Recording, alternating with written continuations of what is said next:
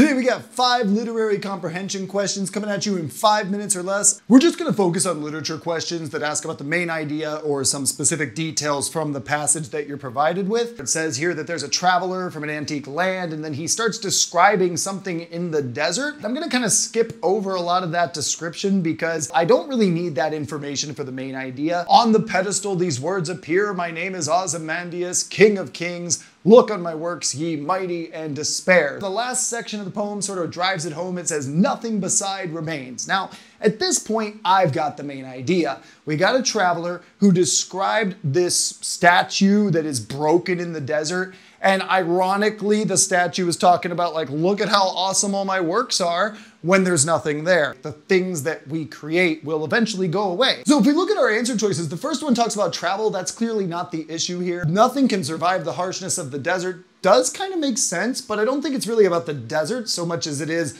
about like the ego of this king, right? Man's creations and aspirations will disappear in time. That feels like a pretty good summary of what I just read. We're looking for the main idea of the passage, and so we're gonna start looking at this poem, and I see that it keeps talking about melancholy and sadness. Clearly he's having like a struggle with his own depression. Poems tend to repeat the same ideas with different words. I wanna look for some words that help me indicate that there's a transition or a change happening, but I will not accept its decree. Clearly the author is going to fight this sadness. I see another but.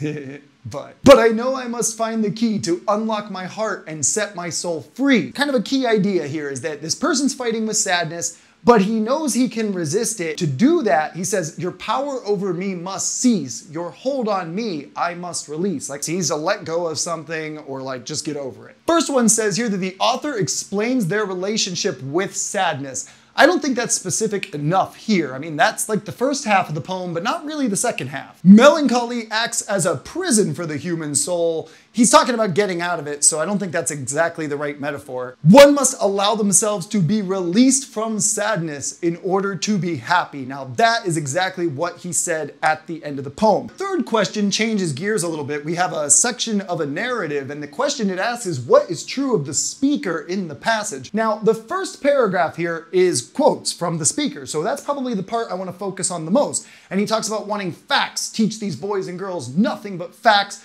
facts alone in life, no critical thinking, just facts, memorize the facts. Sounds like a lot of the teachers I had when I was in school. The first one says they're passionate about education for young adults. He's passionate about facts, but he doesn't seem to care much about the overall education. They have no patience for nuance in education. Now that is 100% true. He's expressly made it clear that he only wants them to learn facts. Anything nuanced, anything hard to explain, goes out the window. Okay, this time it asks us what is true of the narrator of the passage. It starts off by talking about a guy named Heathcliff who had been absent for a month, and then he says he saw the back of a man in a brown cloak and near the end of the house and supposed it was him. So seems like this guy knows Heathcliff, maybe he's his neighbor or something, and he sees somebody there and he's thinking, oh, maybe that's the guy, I should go say hi, it's been a month. But then he notices his countenance was much older than Mr. Heathcliff's. He had a dark complexion, quiet eyes, a face I should have called handsome if it had not been for a certain sardonic aspect that made me dread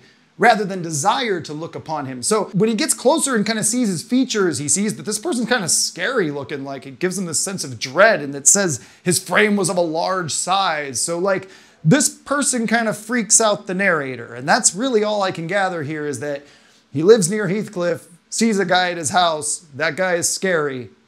That's all I got. The first one says they're intimidated by the man at Heathcliff's house. That is 100% true. I mean, he does say that he feels a sense of dread and that this guy's really large, so I'm definitely gonna mark A. Where does the above passage take place? This is a tricky one because we gotta infer from some details about where this might have happened. Nellie, a cruising yawl, whatever that is, swung to her anchor without a flutter of the sails and was at rest. Okay, so we're on a boat, which is at rest. It says the sea reach of the Thames stretched before us like the beginning of an interminable waterway. All right.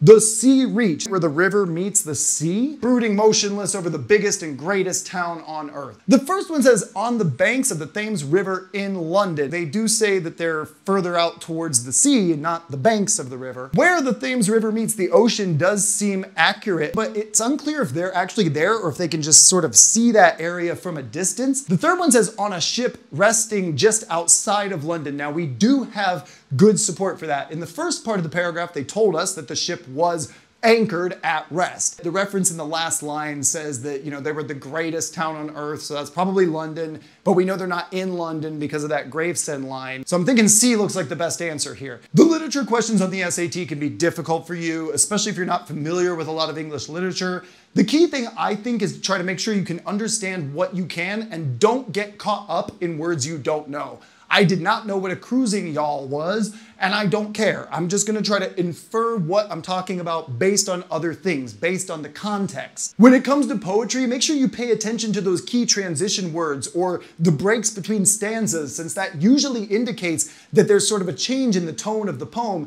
And oftentimes towards the end of a poem is where you're gonna see those key ideas that'll give you the main idea of the whole passage. Overall, there's only a few of these questions on the test, so if you're struggling with them, mark them for review and just move on so that you can keep answering questions. And then when you have some extra time at the end of the test, come back and give it a better shot. But don't sit there and stare at the 3 or 4 literature questions that you're gonna get on the test. They're not gonna be the deal breaker between a high score and a low score. There's only a few of these questions on any digital SAT. Do your best.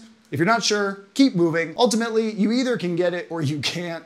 And if you haven't read a lot of literature or your vocabulary is kind of weak, these are going to be tough. So don't kill yourself for them. Go ahead and just mark them and move on.